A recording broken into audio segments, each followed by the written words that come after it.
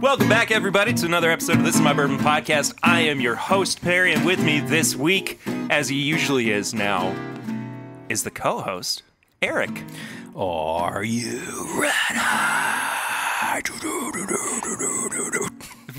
Eventually, and it's going to be at the point where I think I'm tired of you. I'm going to stop laughing after you do your intros. I'm just kidding. I'm never going to get tired of you, buddy. How you doing? I'm good, man. Great. I feel like I just saw you. Like a little over 12 hours ago. Yeah. We had a great stream last night. Great stream. Thank you, everybody who stopped in for that 1,000 subscriber stream over on YouTube. That was fantastic. Just chef's kiss. Everybody was active. Everybody was jumping in there. It was fun. I said this on the Patreon pregame chats. I don't mean for this to be what I measure it by, but it was easily the most profitable live stream I've ever had. And I just thank you guys so much. Some of y'all know that I'm in between contracts as well with work, so money's been a little tight around here. So I appreciate you guys. It was a good opportunity for me to have to actually do some work, and you not. Like, you did have to tally up, the giveaway stuff. But Donnie did most of that. But now I have to pour the samples, and I have to get the packaging ready, and I have to ship stuff out. So I'll do a little bit of work for the podcast, other than just show up and talk. I'm going to refrain from saying anything. What? It's not about you. Oh. Swan's a deadbeat. Anyway, just kidding. Oh, no. I'm just kidding. Swan was lovely. That's a horrible thing for me to say. As Swan opens the door, and then he slowly just backs out. He was like going to join us. He was going to surprise us by showing up for an episode. You just see him walking away. Swan, come back. Come back. I didn't mean it. Swan. Hopefully, I think he'll be on in a few episodes. He will be on in a few episodes for episode 200. Ooh, I've been doing some homework for 200 too, so I got something. Have you really? Yes. Oh my gosh. What have you discovered during your homework? I have discovered that your voice has changed a little bit. I think that part of that has to do with the fact that I've gained a little weight. I think you sound more manly. Oh, thank you. Yeah. Well. And I've discovered, oh my goodness. So just a little inside scoop. I got a little game planned for Pawn. Is that Perry and Swan together? Pawn? I got a game. I thought for a second that you had said pond. Which is what a swan lives in, Pond. and that you were doing some weird word association. Perry and Swan. I put it together. But we're going to play a game where I'm going back through older episodes, and I'm going through reviews, and I'm going to blind them, and I'm going to say, this person, I'm going to say, who do you think said this about this pour? And I'm going to read a quote that you all said. Man. Or this. You are putting a lot of effort into this. Oh, yeah. Who do you think gave this one a 13? And I'm just going to, I don't think there's going to be any prizes involved for who wins. It's just going to be fun because I've found some good quotes that I honestly think you guys, you're going to question yourselves back in the day. Okay. Will you also be including reviews from Curtis and Tanner? I know of several that I got, you, Swan, and Curtis. Okay. I can go back even farther. No. I'm asking because I need to be prepared. Oh, okay. I was like, are they going to be on the show too? I had thought about it at one point, but it's a lot of bodies out here in the studio. But yeah, these most of the ones I've found that I've liked and that I actually own the bottles to make the samples of, Curtis is on those too. Oh, okay, cool. Yeah. Awesome. So it should be fun. I get a little sentimental around these times where it's like, man, things were so different back then and they were so simple. Simpler times. We were just having fun. And now it's so serious. We got Harry's Razor ads. I'm just kidding. We haven't had an ad in a long time. Please, somebody sponsor the show. Anyway. Hawaii. Hey, also, I forgot about that joke. Also, if you are here for the first time, we're 5 minutes into this episode and I haven't said this yet. If you're here for the first time and you have not yet subscribed, please do. Thank you so much for checking out the show right before we hit our next big landmark, I guess. Benchmark 200. I don't freaking know. I've been doing this a while now. 4 years. Jeez. If you're returning also, thank you so much for coming back. If you have not yet, please subscribe to the YouTube channel, of course, youtube.com/thisismybourbon podcast. Go follow the show on social media at my bourbon pod. Eric is at Whiskey Mutant. I am. He just hit 1,000 followers on Instagram. Explosion. You make me laugh a lot. I don't know if you've noticed that or not, but also, Patreon, patreon.com/mybourbonpodcast. For as little as $1 a month, you can support the show. $5 a month gets you a bunch of bonus content, including, but not limited to, the pregame chats and the newly revived Last Call, which we did a last call for last week's episode. We did. And it was special. It's very special. It was something else. It's one of the most unique dates I've been on since high school. That's all I'm going to say. I'm sorry. Choked on my mushroom. But that's a true thing right now. The amount of laughter I had to cut out of that, though, to make it sound listenable and to make it like it was really in the moment, it was so much laughter. I mean, there were times where like I had to do multiple takes for lines because I just could not get them out. The misery business joke still is one of the funniest things I think I've ever said in my entire life. And I'm so happy that I have it on the record. A $5. I'm going to go drop him a $5 and see if he knows misery business. Oh, I do love some Paramore. That and the Kiss cover band line. Oh, yes. Anyway, if you want to go see what I'm talking about, patreon.com/mybourbonpodcast. It would be really nice if we got over 100 patrons over there as well. Do it. Sometime. Let's do it. We'll do another giveaway. Oh, we will. Why the heck not? I'm all about it. So we've been, over the past few weeks, replacing Flying Blind with Pears and Pours, or whatever the heck we're calling The Pear Bears. The Pears, that. Pears. Pear. Pear. And this week, we got a real weird one, real interesting. But dang it if these things aren't good. They are. They are baked wheat crackers. And they look like like tiny mushrooms. Yeah.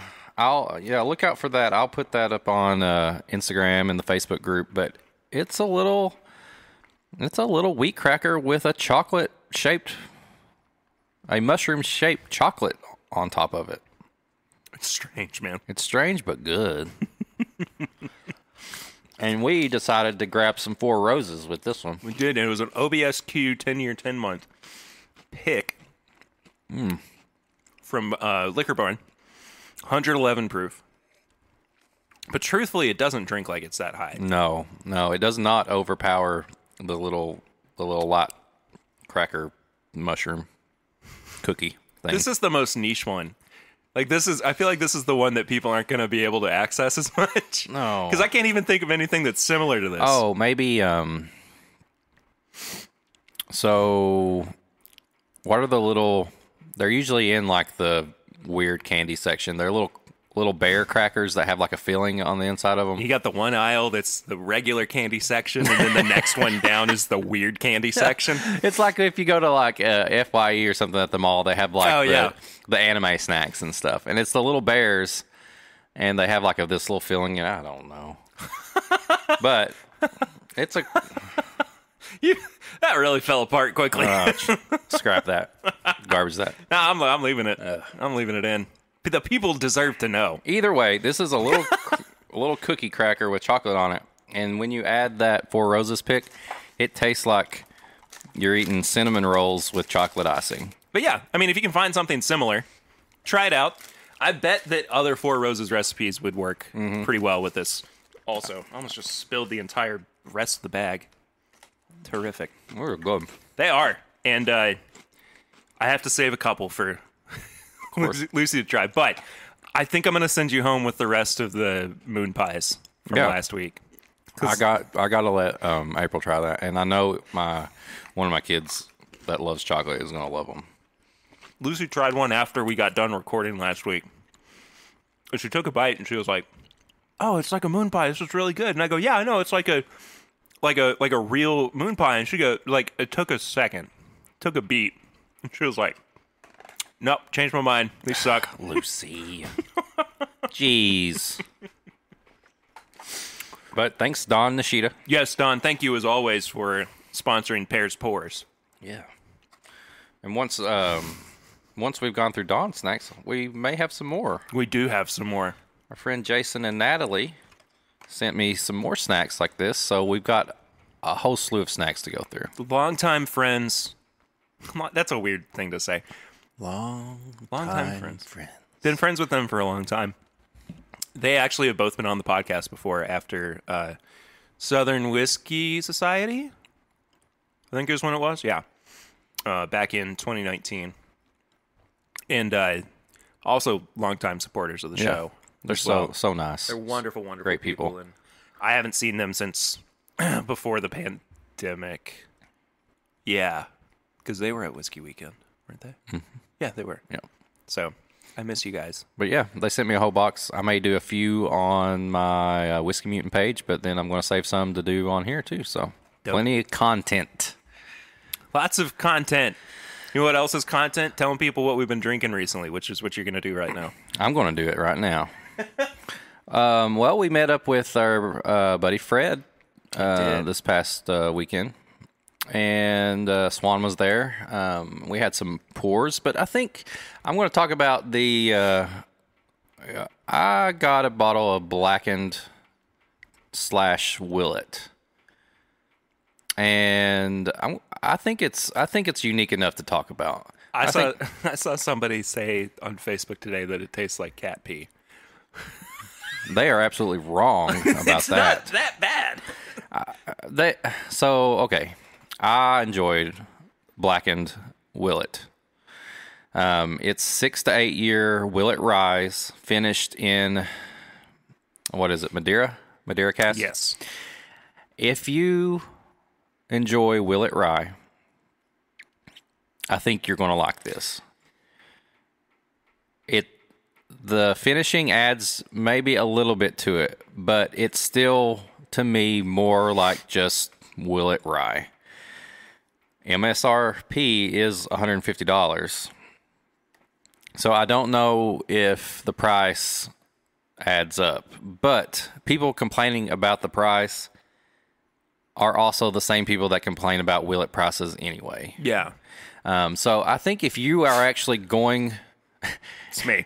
It's me. If you're actually going for this bottle, I think you're going to expect it to be a little pricey. Yeah. And it was. I honestly, I had more time sitting around talking with everybody as we discussed all this same stuff. Yep. And I think that made the pour better than if I would have just been by myself having it.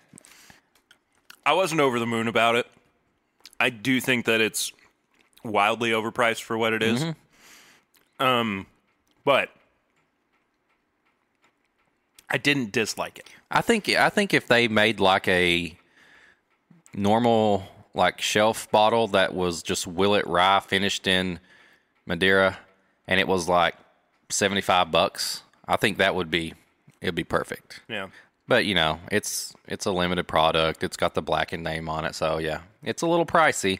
But I enjoyed sharing that with everybody because it was one of the first times nobody really talked about it, hadn't read anything about it. Yeah, and we got to experience that together and talk about it. That's one of my favorite things, and the pandemic absolutely just tanked those possibilities, unless you had the same bottle as somebody else, and you right? Could, talk over FaceTime or Zoom or whatever. But, it's nice that we can kind of do that again and be safe about small it groups and whatnot. Yeah, exactly. I want to talk about another thing that Fred brought as well. It was from Farm and Grain, I think is the name of the distillery. Was that one with like 1,000 mash bills in it? Yeah, so it's a product called Mash Build. And I had never heard of them before. I didn't either. I hadn't. And Farm and Spirit, excuse me. Okay. And it's insane. It had, what, 1, 2, 3, 4, 5, 6, 7, 8, 9 individual mash bills in this. Products ranging from anywhere of the years 2000 to 2018. So, I don't know if that meant that there was 20-year whiskey in this thing, but there was a lot of product that went into this blend. And they put it all on the label, too. They did. It's such a dense label, but I love it. It made me so happy to see all of that information on there. And man, I was so surprised by it, too. I really, really enjoyed it. And I put it on social media, and Rich, who I believe is the founder of Farm and Spirit, sent me a message. And was like, hey, let's get in touch about this. And he was like, now, they're in Denver. I want to put this in context. I called him the other day, and we were talking about getting him on the podcast. And he was like, if you want, because it's not that long of a trip, if you come, I'll put you up, and we can do podcasts and taste through everything. And I was like thinking about it. I'm going, Denver's an 18-hour drive. That's not like a hop, skip, and a jump away. Road trip. That's a little bit of time that I've got to commit to traveling. And so I think Rich is actually going to come here so we could do a podcast with him instead of me trekking with an 11-month-old at some point. See, that happens. The road trip out there happens when we get that like Travel Channel show that we, where we podcast and we stop at local bars and stuff on the way, and we just do like 12 episodes all the way to Colorado. 50 drinks in 50 states? Heck yeah. Don't steal our ideas. Are we going to be able to get the car to Hawaii? Yeah, we'll fly it over. Get on a boat. Oh, like a ferry. Yeah. The world's longest ferry ride from California to Hawaii. That's really funny to me. Somebody's commuting every day. Their commute is 12 hours long, and then they work for 8, and they never sleep. They just never. They also don't have a family. No life at all. Hey, what are you up to? Working. I'm working. Always working or driving or riding to work. Ferry from floating to work. Ferry from California to Hawaii. Oh, I love it so much.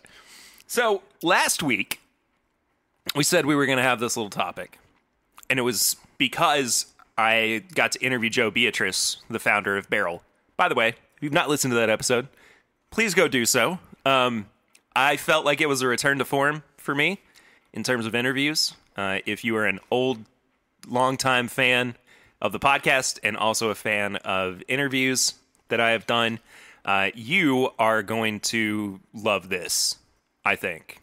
And Eric even texted me and said, hey, good job. I did. I enjoyed it. A little bit of validation.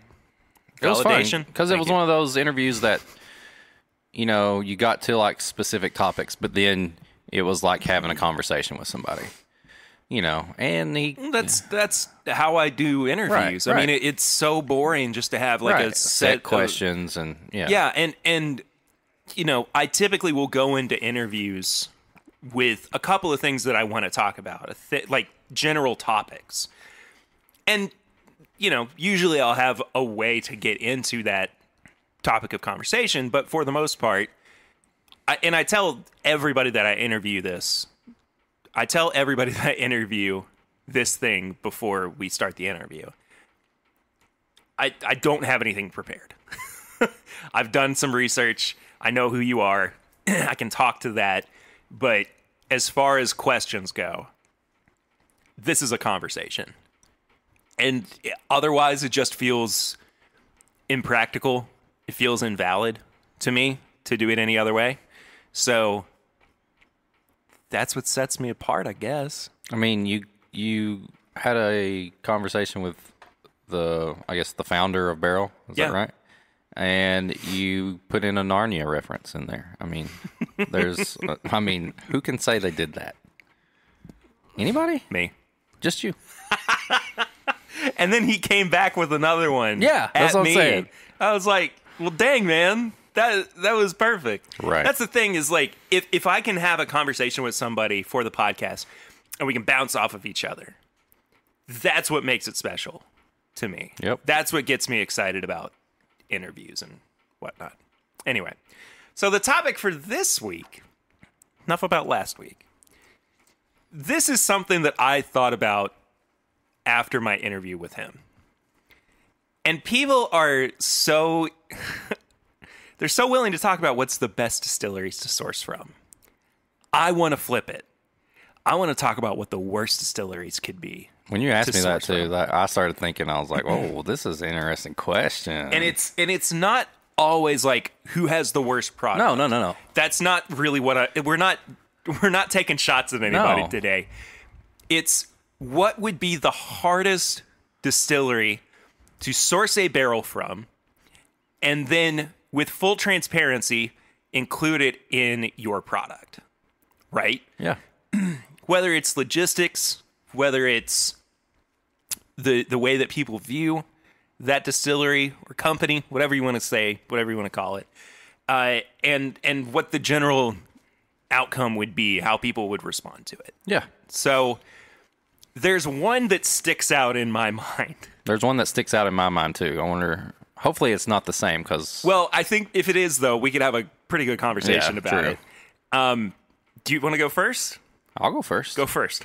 So, like Perry said before, this is not us bashing anything because this distillery, I love them. It's Maker's Mark. Oh, wow. Maker's Mark. That wasn't mine. Okay, good. Here we go. So, when I started thinking about this question, I was thinking... This is a really good one, actually. Maker's Mark has such great products. I love Maker's Mark. Perry loves Maker's Mark. I have tons of selects. I love regular Maker's Mark 101. Great. It's great. But what else do they have? Nothing. It's one product. If I am, yes. That's the best. Yeah, absolutely. I love this answer so much. If I'm setting up a new company or, a brand, I can't go to Maker's Mark. You can't, yeah. I mean, you could, and you could blend it with other products. Right. But I think that it is so distinctive that you would be doing yourself a disservice. Exactly. Because think of like the different things Maker's Mark I hadn't even products they this. do. They add staves to their regular distillate.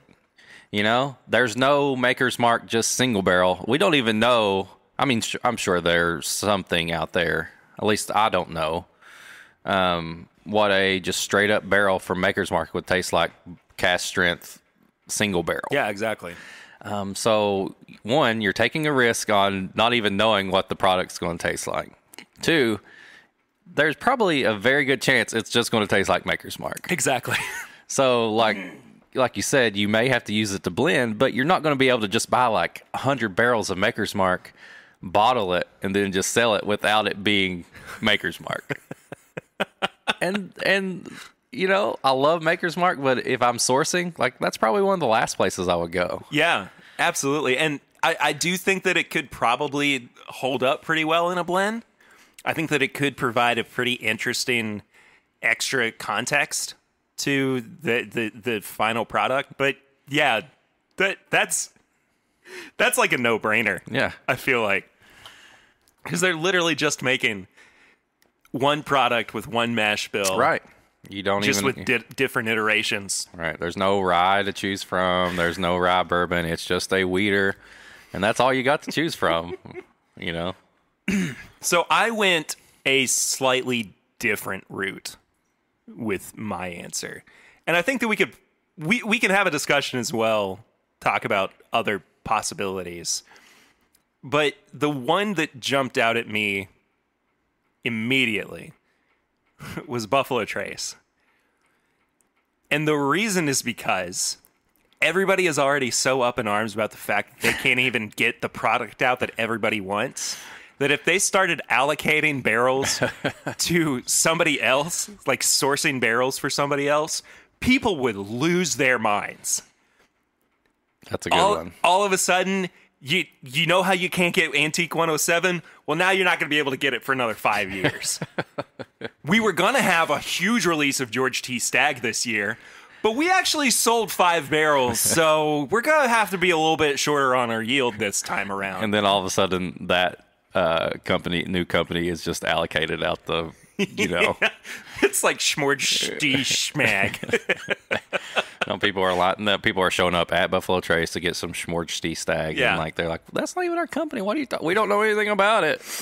But I just think, that would send people through the roof in terms of how upset they would be. I can't imagine a worse business move that Buffalo Trace could make other than saying like, oh, we're only Weller now.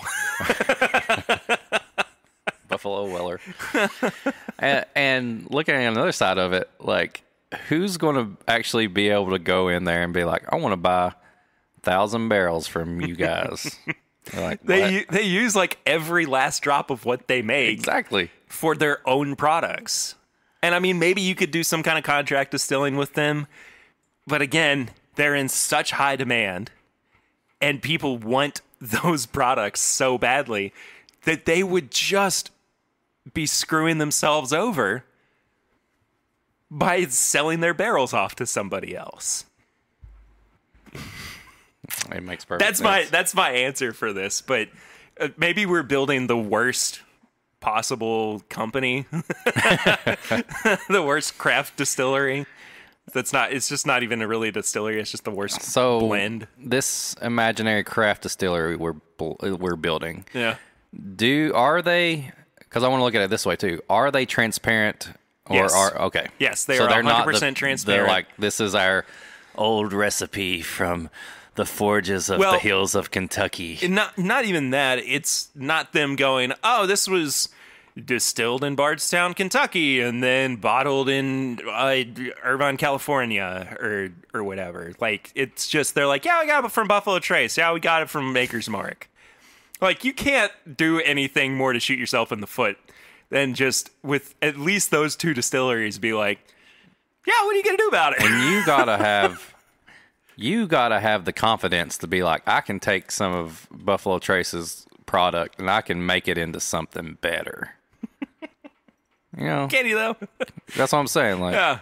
Oh, no. I agree with you, but it's like, you gotta be like, come on. yeah. That's some. I mean, maybe Dixon. I don't look. There are people that I think could do wonders, but at the same time, Dixon knows when to call a spade a spade. Yeah. Like, he gave me, I still have some of it. This, I won't say where it's from. I'll tell you later. But he gave me a sample of this distillate from a particular distillery that he just straight up said, I can't use this for anything. Like, it's not good enough. It's from a distillery that it should have been good enough. But, like, he bought it and he kept trying to find ways to make it work. And it just wasn't working. And so he gave me, like, some just to... Ooh. Do you want me to get it? Yeah. I love this little sample bottle. I do too. It's cool. I've never seen it anything almost looks like it. a spice bottle. Or a pill bottle. Yeah. Like a 1,000 count Tylenol bottle. Oh, interesting. Oh. Wow. That's different. I don't hate it. I don't hate it. It's unique. I genuinely like it. But I don't know. He's the expert, not me. Yeah, but like, I guess you got to think in terms of maybe blending. Like, it may be good, decent by itself, unique, but it may turn something into, like, you know, like Joe was talking in the the interview last week, it could just change it for the worse. You know, take it somewhere that you don't even want it to go. But I mean, again, he knows what he's talking about, right? And I am happy that I have a little bit of this because this is something that literally nobody else has. And there's not a whole lot of it left either. There's not. But you see what I mean, though? Like, this particular distillery can do better and has done better. Yeah. But it is a little bit reminiscent of something that came out this year. I know exactly what you're talking about. Yeah. Anyway, I don't want to give too much else away. Here's another. This is a little bit broader of an answer, too, though. I think it would be a horrible, horrible idea to source from a distillery, craft or otherwise, that you've never had their product from before. It's very similar to what I said about makers. Like, we've not had any like single barrels to to know what we're getting into. So you imagine just calling up some random distillery and being like, I want 50 barrels right now. Yeah. Let's do this. And like, maybe not even all 50, but like 40 out of them turn out to be crap. Yeah. Or crap adjacent. I mean. And you just like, well, now I'm stuck with this. What am I supposed to do?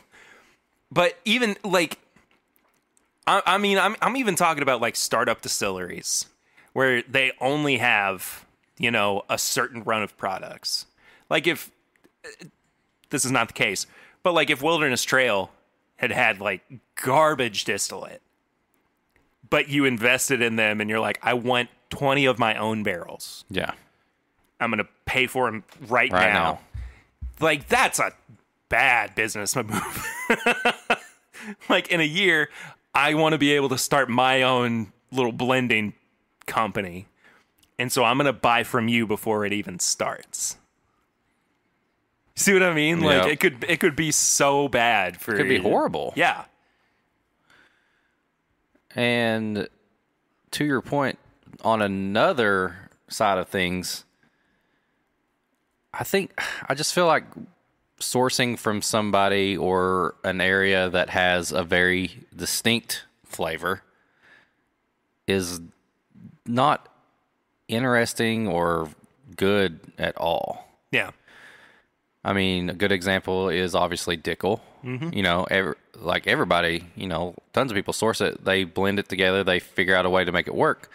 But almost any single barrel that you get that's just that, you know what it is. Yeah. And it's like, I don't want to go and just buy another one of those in a different bottle. Yeah, exactly. And like, that's the thing that we've all been kind of finding ourselves exhausted with all of the Barton product that has been repackaged or reblended or whatever recently. I don't want to buy any more sourced Barton. Especially when it's $100 or more. Exactly. And sometimes it's barely cracking like the 10-year mark. Yep.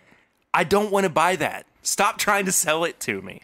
I know that people are buying it because it's got like clout or whatever behind it and it's different and then people can, you know, share it. But at the same time, I don't care.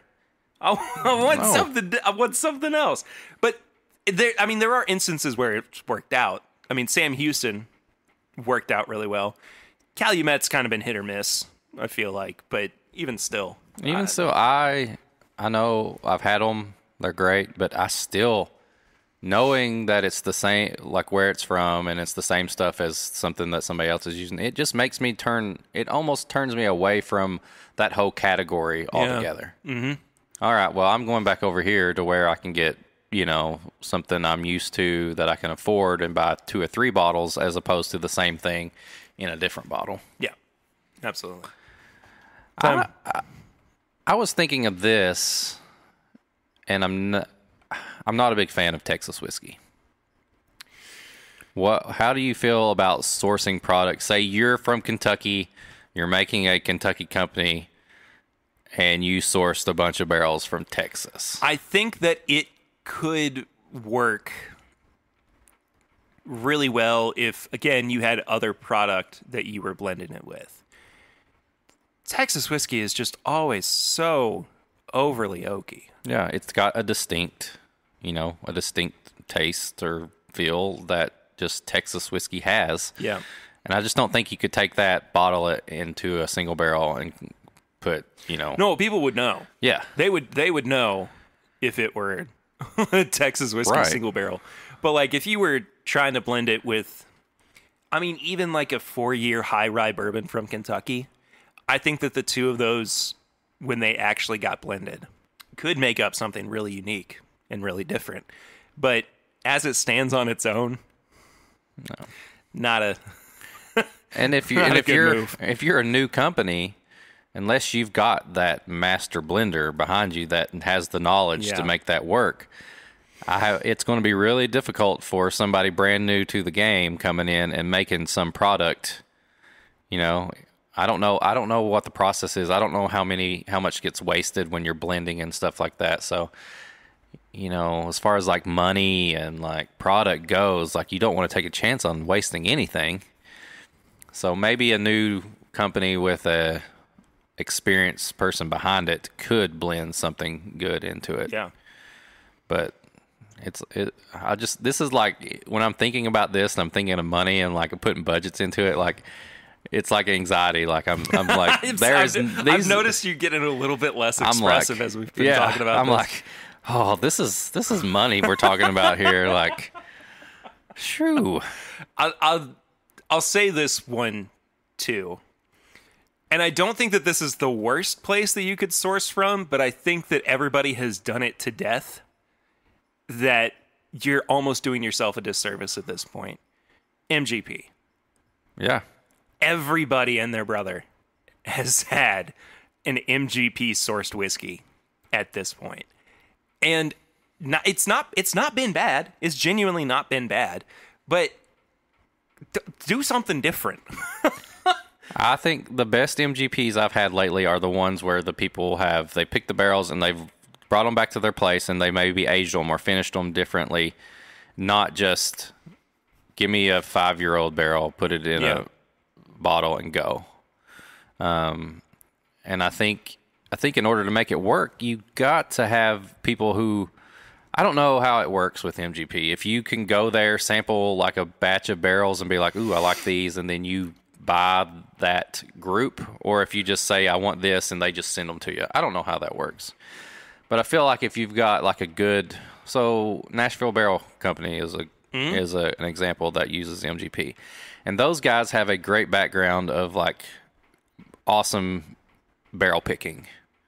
And in my head, they went to MGP and they sampled barrels and they were like, oh, these are going to turn into something great. We're going to bring them back to Nashville. We're going to age them, put them in a thing, and these are going to turn into something good. I don't know if it worked out that way as far as picking them. They did bring them back to Nashville and they have their place now. But like you said, like there's so much 4 to 5 year MGP right now. And it's just not. It's like we get it. We get it, yeah. Dude, just do something new. Yeah. Do something else, please. Anyway. Any other ones you think of? Maker's Mark was my big one. And then. Yeah, BT was my big one. Yeah. And then it's kind of. That's a weird noise. I think just any place that doesn't have a variety and age to it is just not a good choice. Yeah. I think, like, obviously Heaven Hill is a good choice because they've got age, they've got several, different mash bills. You could pick up some really unique things. I don't think going to like a newer distillery that's, unless you plan on letting it age maybe for 10 more years, if you've got that time. Yeah. Then that might be good. But as far as a new company putting out some product, I think you got to pick somewhere that's got a lot of stock. They've got some age. They got some choices to choose from. You can blend some stuff together. Yeah. And put something out there. I don't have anything else to say. You kind of summed it up for me. Hey, I'm trying to help out. You're here. contributing. Yes. You're doing the work. You're putting in the I'm hours. not just about pairing, man. Okay. I'm not just here to pair. I'm more than just a pairing face. I'm more than just a pairing mutant to you. Cut me and I bleed. I bleed the same whiskey that you do, okay? Okay. Anyway, we also have a review that we want to get to. So this is Barrel Batch 30. 30. Barrel Bourbon Batch 30. Initially, when they sent me this, they had an incorrect label on it, and it said it was only distilled in Kentucky. Not true. It's distilled in Tennessee, Indiana, Kentucky, and Wyoming. Oh, that's cool.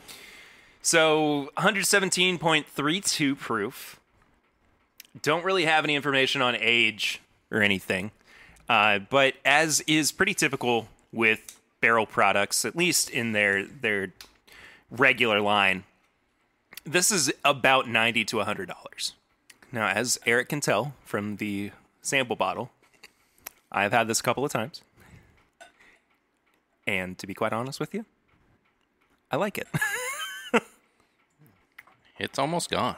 I have not enjoyed drinking on this one. And truth be told, most of the barrel sample bottles that I get don't last super long around here. I have just been enamored with what they've been putting out over the past couple of years.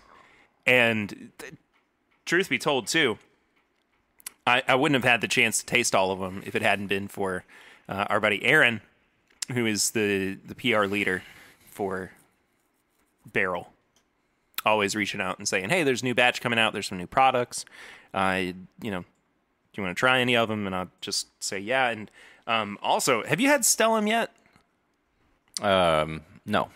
We can try those. I mean, we don't have to review them, but we can also try those. But he sent full 750s of those, And that's as well. Barrel's other line. Yeah, right? it's their budget affordable line. Something we didn't talk about earlier too. The Wise Man. Oh, yeah. Let's put a pause. Just a brief little pauserino here. What is that stupid word I just said? Pausarino. I hate it so much. Let's It sounds like a local pizzeria. Let's go down to Pausarino's for a pizza pie. It doesn't sound too different from Pazzo's. True. Well, that's probably why I thought of that. Did you know Pazzo's closed? Yes. So bummed, Unfortunately. man. I love that place. That was one of my favorite pizza places around here. Anyway. So, the Wise Man is Kentucky Owl's new affordable bottle. It's like $60, and I think the youngest is like 4 or 5 years old in it. I want to try it so badly. I'm so curious. I don't even like the label. It's messy. Ugh. It's such a mess. And it really does feel like a step down in quality from the actual Kentucky Owl products. I mean, it looks like it's not even from the same company. And yeah, and that's kind of how I always felt about Confiscated too. I feel like it's still kind of on. You can just tell it was made to be a more budget thing, but you can tell it just didn't have that Kentucky Owl glowing in the glass case in the thing. sun. Yeah. The heavens open up and right. a bottle descends. But yeah, I saw that picture you had in the group, and I was just like, oh, I don't know about that. Somebody said, I can't remember who it was, that it looks more like a Scotch bottle. I think it does look more like a Scotch bottle. It looks like that $8 bottle or something like that. That one brand. If you can tell, we're a little critical of what they've done with this product since Dixon's left. I just got to know what it's like. Well, yeah, we got to try it. I've got to know. And Probably not going to send us any after what we've never sent us any anyway. I'm going to put my hard-earned money on the table and actually pick one of those bad boys up. I'll go in with you. All right. For content. It's all for the greater content good. All about the content. I can't not hear no anymore about the content. Anyway, Job, the content. Anyway, I don't want any questions about the content. It smells really good. Let me tell you what this smells like to me. I would love to hear what this smells like to you. I know. I always want to make sure you get your notes in your head before, but it smells like cookie dough. Ooh, like you're mixing up like homemade cookie dough before you've made a cookie or anything. Yeah. You know what I always love too? I prefer, and this is even extended to my old fashions. I prefer to use brown sugar instead of like regular sugar. Mm-hmm. So I guess that's what, like Demerara syrup instead of simple syrup. Yeah. But I just think that it gives a bolder quality to the cocktail itself. And I think that when, if you can find instances where you can replace regular white sugar with brown sugar, I just think that it's a more complex and fun product that, more flavor. And I'm getting that cookie dough from you as well, but it's cookie dough with brown sugar. Okay. I think it's just got a really nice complexity to it. Oh, yeah. Yeah, you could definitely dig into this for a while. It reminds me a lot of Four Roses. Oh, it's almost like I want to say like an OBSO or something like that. Yeah, absolutely. Mm-hmm. Which is my favorite recipe, too. Oh, it's so nice and round. Oh, the palate. Oh, I know it's a generic thing, but it's bold. There's a lot going on there. It's spicy, too. It's like creeping up into my gums. Mm-hmm. It's got a really, really good mouthfeel to it. It does. It's all over the place.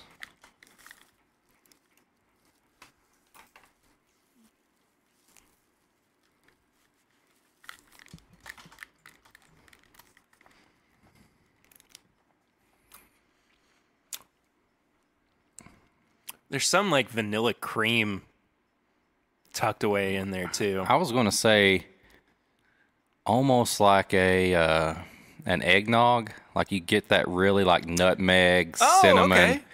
But it's kind of creamy. Yeah. It's like a spicy eggnog. Maybe use a little bit of rye in there along with some rum and different things. Spicy eggnog all the way. After I took a sip, I went back to the nose, and I can kind of pick out a little bit more of the younger product in there. That's good. It is, and I think that this is a really good indication of when younger product helps to balance out the overly oaky, not even overaged, but more hyper-aged products that might go into a blend. And I know that people are so adamant about, well, I gotta see an age statement. I gotta know what's in it. And it's like, you know what? Sometimes maybe you don't want to know what's in it. Because if you see an age statement of 4 years old on a bottle that's $100, you're gonna be pissed. Right. That's straight up. Yep. But that is the definition of an age statement, is that it's got to have the youngest product in it on the label if you're going to provide an age statement. So, I mean, it's possible that there's 16-year whiskey in this. Yeah, and then it's possible that they wanted to use a 3-year-old rye or, a bourbon or whatever to finish off, to give it that one little thing that they wanted. So, yeah, like you said, you don't want to see an age-stated 3-year $100 thing. Okay, so here we go. So, Aaron actually provided the age breakdown for everything that went into this blend. 5, wasn't too far off with the 4. Okay. 6, 9, 10, 11, and 15-year-old barrels, distilled and aged in Tennessee, Kentucky, Indiana, and Wyoming. And as we said, bottled at cask strength, 117.32, MSRP of 90. So, yeah, you've got some 5-year-old product in there, but you also got some 15. Yeah. So, to be able to just put that many different aged whiskeys together and make something good, that blows my mind. yeah, it's a true testament to not just Joe, but Trip Stimson as well, and the fact that they are so knowledgeable and they take the time to be very cognizant of what is going into a blend and taking the time to step back and say, this isn't working, let's try something else. And it's a really good blend. I really, really like this. I know that $90 is a little bit high. But how much are you going to find on the market with a blend that has 15-year-old product in it? Not many things. And I think that comes with... I just think that comes with the knowledge that we have about products and the ease of looking it up. Like, if you don't... I'm not talking about getting on the internet and taking a picture and then waiting for somebody on a Facebook group to say, is this worth it? I'm talking about, like, if you're on the fence, go to Barrell's website or go to a review place or listen to a podcast that breaks it down for you. Because I can appreciate $90 when I know there's that many different products in it and the people behind it are going to do a good job. They wouldn't have sent us that information if they didn't want other people to know. Exactly. They want people to know. It was given to us for a reason, and that reason is to let you, the listener, know that it's okay to spend $90 on a product that is not all, double-digit aged. Exactly. It's got some younger stuff in it, but it's making it better because of it. Yeah, you can find the information, and it may help you justify the price. Like, to me, that $90 is a lot. I have to think about it, but I know what's going into it. I know the work. I know the products. I know what it took to make it that way, and I understand it. Yeah. I feel completely different about a product that may just have a 15-year-old age statement on it, and I have to ask 15 different people, where do you think this came from? Well, I think it came from this. You know what? I'm going to go get something else. I'm going to go get something that I can actually find the information about. And I think a good example of that, and I'm not trying to call them out, because I really do like what's in the bottle, but when you're talking about like 3-chord with Whiskey Drummer, yeah, they did put out a 15-year-old bourbon for, what, $220? It's not cheap.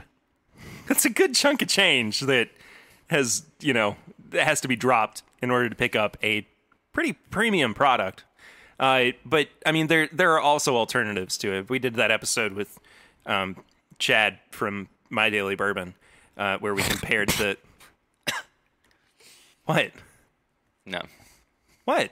No. Okay.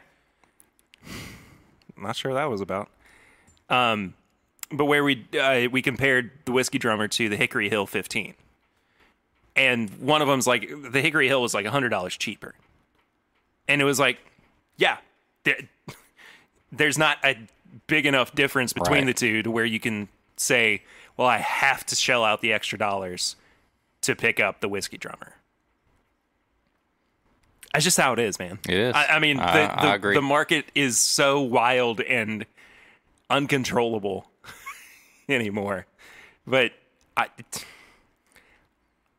I do appreciate the fact, though, as we were saying, that this product exists on the market at its price point, and you're not going to be disappointed in it, I don't think. No.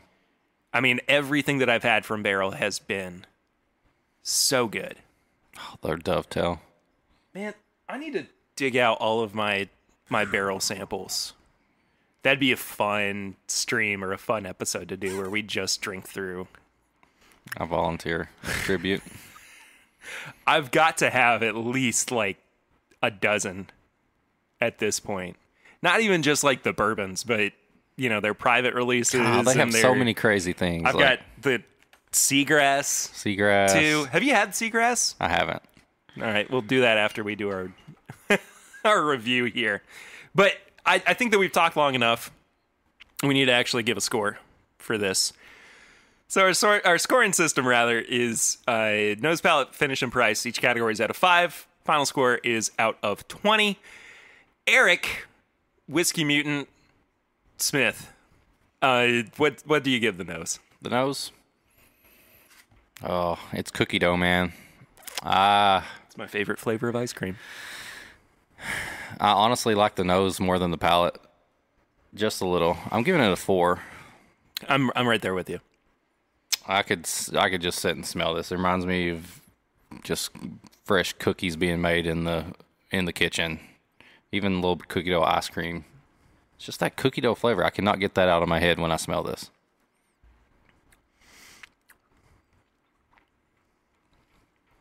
I actually think I might have to flip with you when I think about it. I do really like the nose, but I think that the palate is such a roller coaster that it brings out not only what was present on the nose, but just all of these other little flavors that kind of like have these moments of like popping across your tongue, and then somehow it all kind of combines into this like bouquet.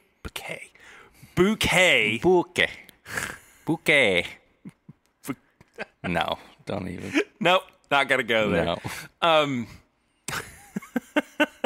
Goodness gracious. But it's just a really well composed palate, I think, by the end of it. So I am going to give the nose a 3.5. So not too much different from yours. I'm going to give the palate a 4, though. I really, really like this palate. I think it's just a great, great drinker. And I'm actually going to give the finish the same as the nose, 3.5. I think that it kind of drops off a little bit, but it does still linger for a good while. I'm kind of flipping what you did. I'm 3.5 on the palate because I like the nose a little better. Yeah.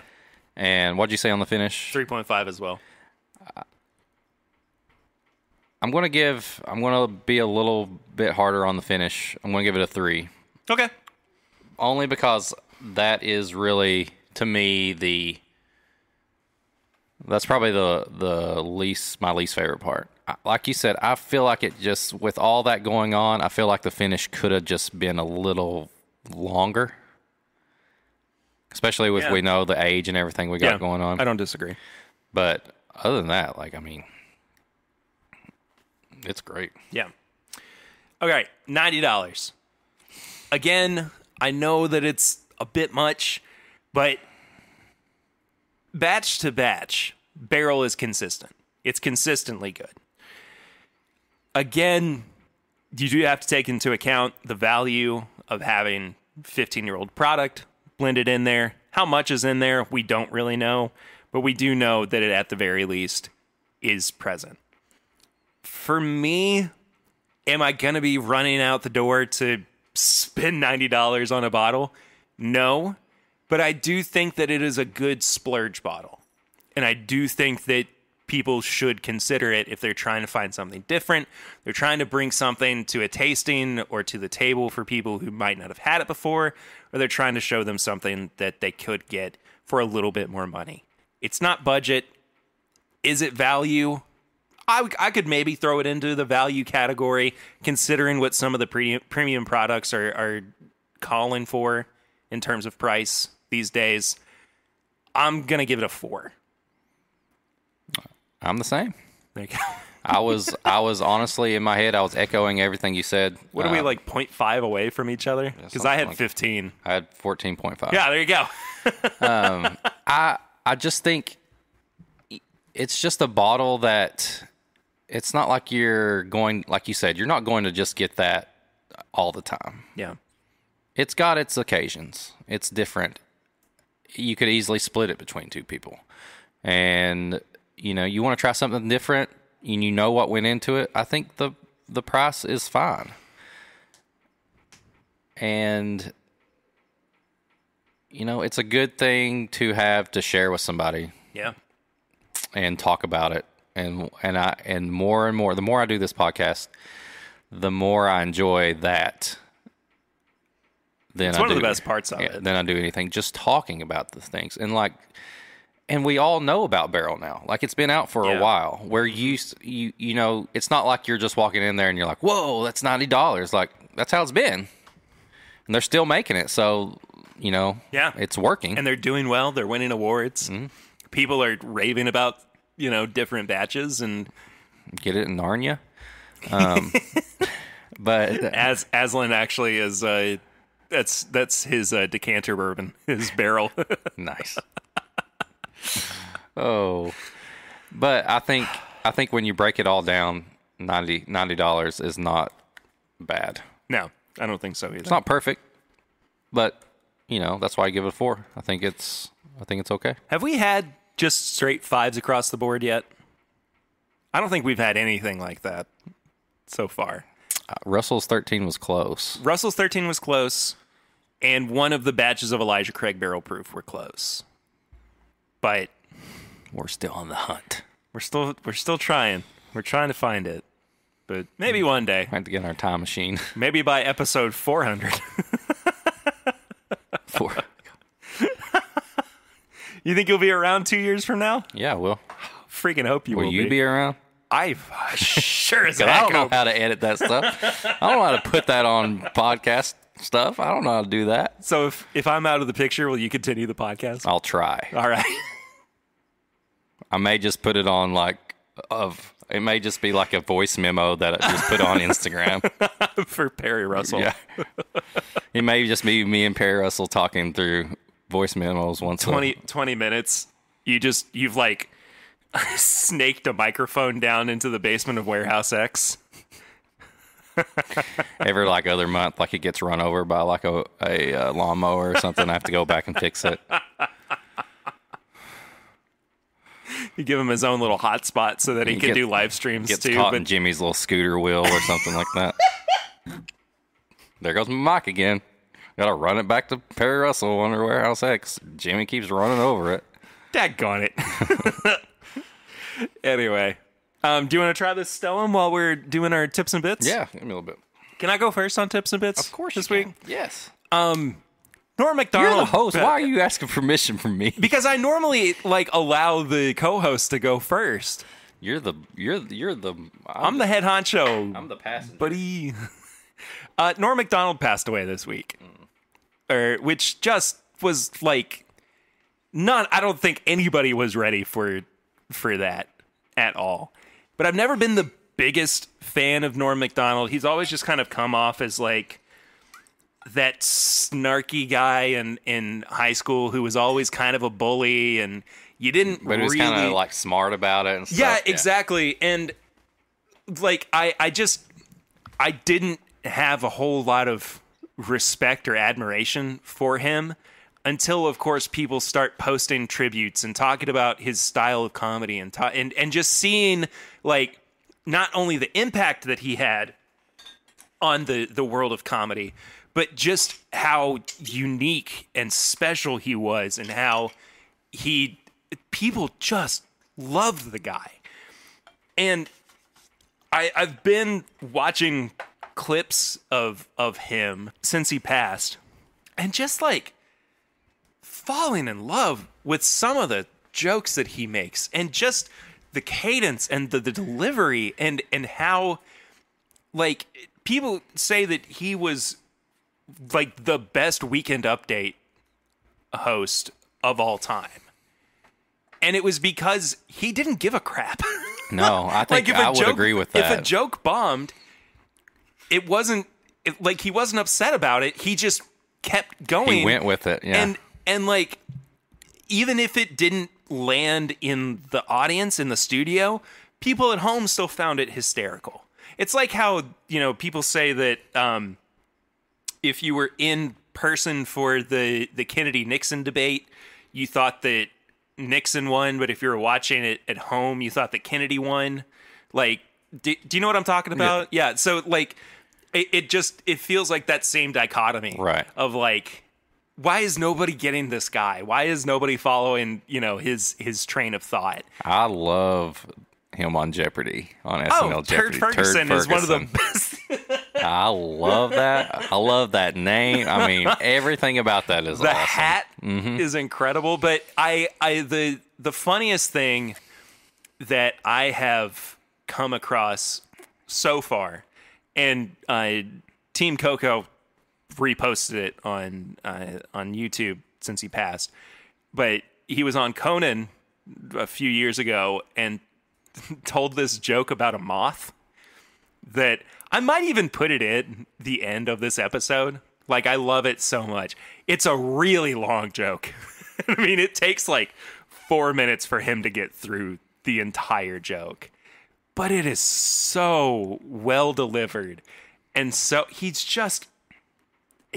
was such a tour de force. And I just can't believe that he is gone. Well, it's kind of like that, like with Chadwick.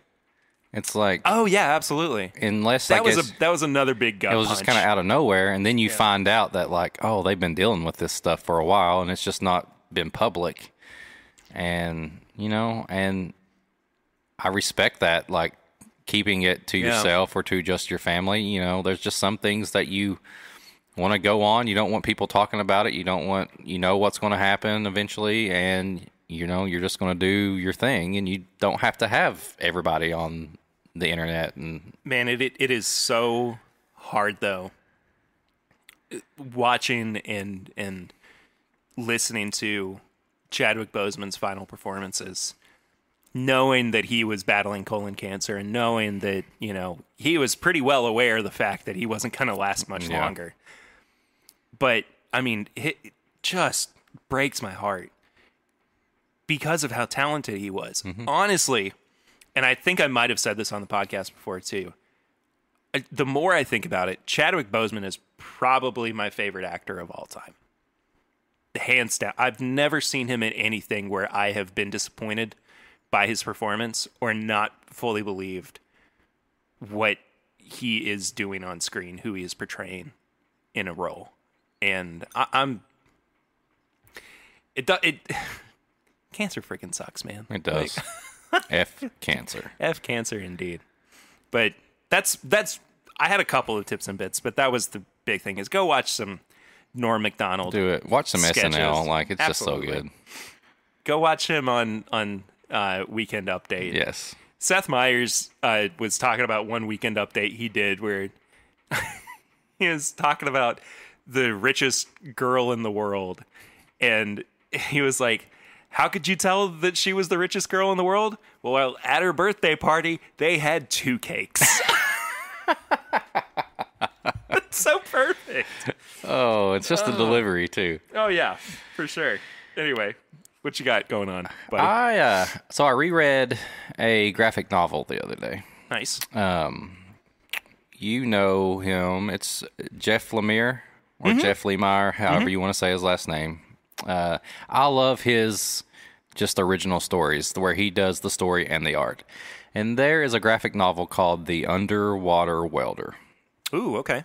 And it's about a guy who his job, he works off like the coast and like, I think like big oil rigs and stuff. And his job is to go way down to the bottom of the depths of the ocean and weld to make sure that the rig stays, intact. Yeah. And at one point he gets down there and he starts seeing like a spirit, and this like supernatural being like connects him with the ghost of his dad. So he's going under there doing this job that he just does normally, and now all of a sudden he's revisiting his father, and it's just this story about, father, son, memory, supernatural, like, and it all revolves around this unique job, the That's really cool. underwater welder. Yeah. And it's just a job that you never would think, like, hey, I'm going to write a comic book about the underwater welder. Yeah. But when you think about it, that's a crazy job. Like, you're welding at the bottom of the ocean on these big rigs and stuff. So I highly recommend that. I recommend pretty much anything Jeff Lemire writes. And all his original stuff that's outside of like Marvel and all that, he does the art himself. spectacular. I'm gonna have to pick it up on Comixology if It's great on there. You can borrow it. I have the physical sure. copy. Yeah, Sure. I'll bring it over. Did you ever get through Spider-Man did. Life Story? It's one of the best Spider-Man stories I've read in a long time. know. I was a big fan of One More Day storyline and all that. I enjoyed it. Yeah, I know. And I'm not going to criticize you for that because there's no reason why somebody would. I didn't think it was that bad. I understand why people were upset with it, but it's like, come on. Like, but coming back around, there are always status quo changes in comic books. But I think we both agree that this is one of the best Spider-Man stories. I genuinely, I read it. I go back and read it literally every month or two because of how in love I am with that whole story, to the point where even if it's characters that I don't like anymore or stories that I might not care much for, if Chip Zdarsky has written it, I am buying that book. Yeah. He has sold me on everything that he has done. And it's just like bourbon. Like comic books and stuff is just like bourbon. It's like you find that company or that distiller or that blender that you like. Yeah. You're probably going to buy a product. Even if they leave this company, and do this, you're probably going to want to try that. So your favorite writer writes this comic book, then he decides to write another one or something like that. You're more than likely going to follow him, and you're more than likely going to enjoy it. When I do this this spin-off show about creators that I love, where I get to interview them, I really want to interview Chip Zdarsky. Really, really want to talk to him. I mean, even if it's not just about Spider-Man life story, I just got to know how the guy thinks. And, doing so, I want to talk about something too that I've never really discussed on the show before. But when I was in college, I was studying to be an English teacher, and so I've always had this love for writing and crafting stories, and also even essays. My favorite class that I ever took in high school was AP Language, and it helped me to develop critical thinking and also to learn how to build arguments and read text to where I could, infer meaning and metaphors and, find different little things. But at the same time, it had all this kind of impact on me where it was I want to be able to create things and I want to craft stories. And a big thing that has come of that is when we do Last Call, right? And Last Call has always been so rewarding for me and so much fun because not only am I getting to do these goofy stories and improv a scene, but I also get to just build this world. And I get to be creative. And if nothing else, and there's plenty of other things, but if I look back on the podcast and, I say, well, there was this period where I got to be really fun and really goofy and just everything that I could possibly throw at the wall stuck, I will be very happy with that.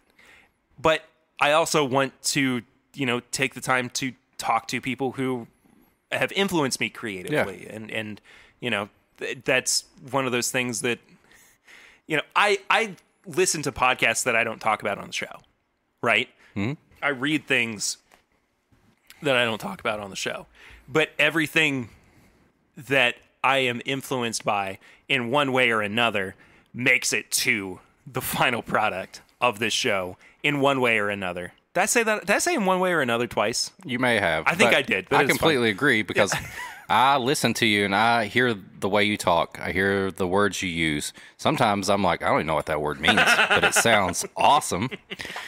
And that does come out. I can tell, you got that background going in school, and then, based on what you listen to and the writers you like, it's you. And I'm sure that the stuff like you're probably like, oh, this guy watches a lot of Tim and Eric because I mean I'm just saying the most weird random stuff.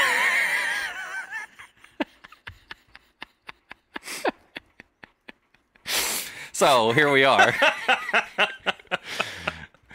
But that's I don't even really have anything to say off of the back of that.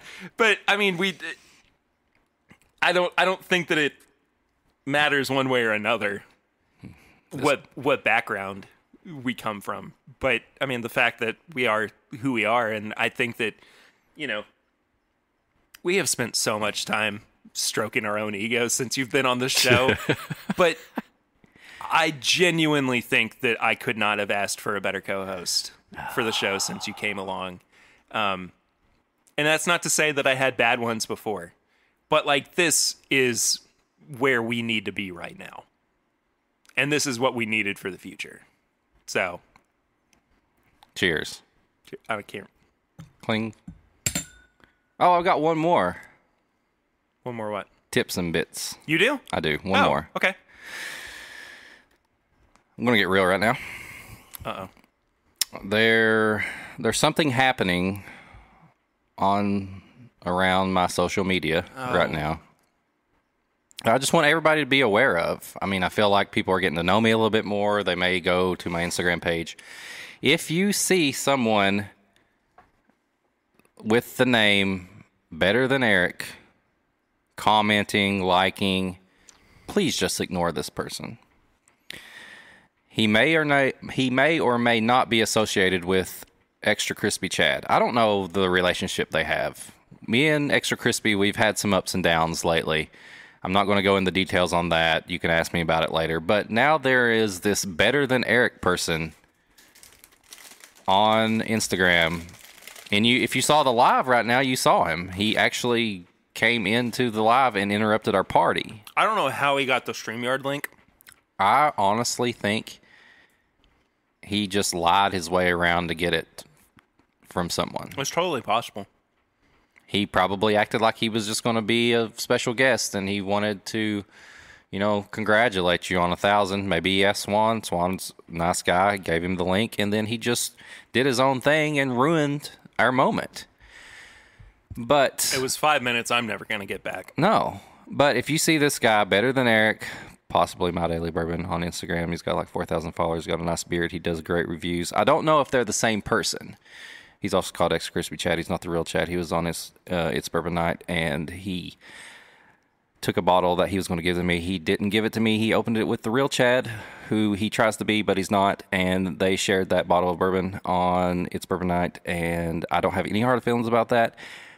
This Better Than Eric person, he may try to follow you. He may try to comment. He may say bad stuff about me. Ignore him.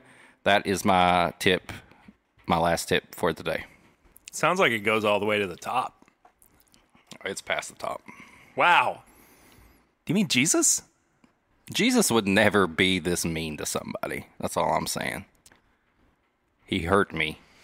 You heard it here first, folks. Don't follow Better Than Eric. I don't want to take sides for or against My Daily Bourbon, because he's still my friend. He's my friend too. But I think there's something behind the shadows he's doing right now. All right. Well, we'll leave that for the time being. I'm not sure what's going to happen there. Anyway, thank you all so much for listening this week. Really appreciate you guys. Where can people find you on social media, Eric? Find me on Instagram at Whiskey Mutant. Pairing bourbon, whiskey with whatever you want me to do. Cakes, anime, movies. I got some reels on there. I got a new reel. I made a music video. Man, that reel is so good, dude. Check it out. That was fantastic. If you want to follow me personally, I'm at PureRitter1492 on all social media channels. If you want to follow the show itself, it's at My Bourbon Pod on Instagram, Facebook, and Twitter. Actually, also on TikTok. I've got one really good TikTok, and then everything else is just kind of like... Don't swim. I love that. I was so proud of that. It's done well. I mean, it's awesome. It's gotten a lot of good views and whatnot. Anyway, what else? You can send questions or comments to thisismybourbonshop@gmail.com. You can also leave us a 5-star rating and review in your podcast app of choice, or You can leave a review anywhere on any service, any app, anything. But if you screenshot it and send it to Eric, and we're talking like Candy Crush, we're talking Instagram like app, anything. Your money-saving app, whatever. Just take a screenshot of it, send it to Eric, and he will read it out on the show. Just like this one. This comes from Fred Gilbert. He left a 5-star review on Google Chrome. He says... That's so funny. The way he does this, too. The framing of it is spectacular. So he screenshotted this. He messaged me, and this is under the review of Google Chrome. 5 stars. It may not be the best way to do it, but it's possible to use Chrome. Listen to one of the greatest podcasts on the planet. This is my Bourbon Podcast. Otherwise, it's a pretty competent and reliable browser. Fred Gilbert. 5 stars. And see what he did there? It's perfect because he made it... I don't know. Are we going to be on an FBI watch list eventually? Because I feel like we are. I don't know if they actually read these reviews first and then put them on there, but he made it in a way that it just helped everybody. He got it on there. He added a little bit of Chrome. He talked about us and then ended with Chrome, and it made it. So thanks, Fred. That's just spectacular. Oh my gosh, I love that so much. No new reviews on the actual podcast app this week, but maybe next week. Or, it would really be helpful if people could actually send us a review on the podcast itself instead of someplace else. That being said, keep doing that. Please do both things. You can also send us a voicemail for Barrel Rings at 859-428-8253. We'll listen to that live on air. You can also find all of our apparel and merchandise at bourbonshop.threadless.com.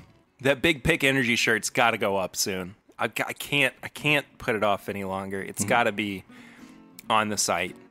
We got to hook up with a energy drink company and let us call something Big Pick Energy. I love it so much. YouTube.com/This Is My Bourbon Podcast. Go subscribe to that channel, please. It helps us a lot. I'm going to be putting up a new video soon. I hope. And then last but not least, Patreon.com/Bourbon Podcast. For as little as $1 a month, you can support the show. For as little as $5 a month, you get a whole bunch of bonus content, including the pregame chats and the last call, which I waxed poetic about a little bit earlier. It's fun. We had a really fun one last week. So, last call I think is going to be every other week-ish. Maybe like twice a month. We'll see. Yeah. But regardless, that does it for this week. Did you say we were going to do something next week? Didn't you bring something up? Next week? Yeah. What was next week? I don't know. I don't know. We're going to do a podcast. We're going to do a podcast next week. That's a first for us. Yeah, let's do it. In 197 episodes, we're going to do our first podcast. Get ready. I'm going to renumber it from 1. We get to 1. You get to 199 and it turns into like DC Comics, and they just redo the whole This Is My Bourbon Podcast universe and start all over. Oh my goodness. Anyway, that does it for this week's episode. Thank you all so much for listening. We'll see you next week. But until then, I'm Perry. I'm Eric. And this is My Bourbon Podcast.